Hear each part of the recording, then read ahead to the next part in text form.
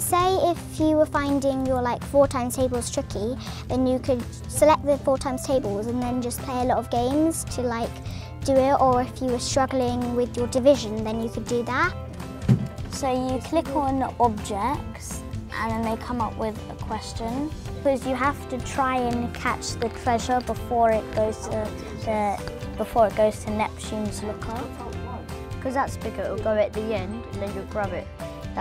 Because that's smaller, you'll grab it there. No, because that's smaller than, I believe, that. Yes, so it had to go in place like that.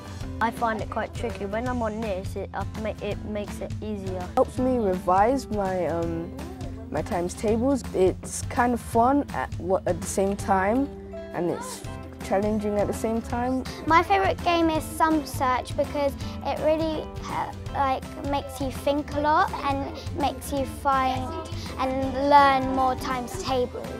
Because 6 times 8 is 48, you jump over there and then you jump on the dragon and then it goes to the cage. The games are fun and you can understand easier if it's fun. My favourite game is probably Cracker 6 because it's like telling you instructions like add 1, add 100, add 58. It's like that, and then police that are just around the ship, and then they have to try and catch you, and then you have to try and get all the jewellery. I like this game because I like doing like mazes and maths puzzles, so it's basically the perfect combination. It helps you a lot with your maths in a fun way. We go and just practice, then when I come back in the classroom, I know kind of what we're doing and how to do it.